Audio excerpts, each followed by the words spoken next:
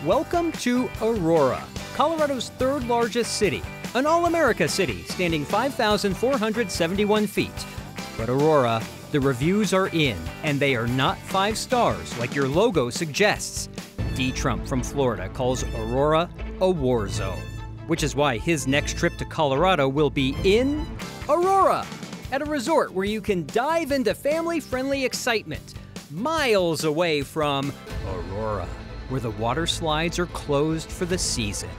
It's a good thing there's always Aurora, where you can stay and play, an alpine escape at an ideal destination, far away from Aurora,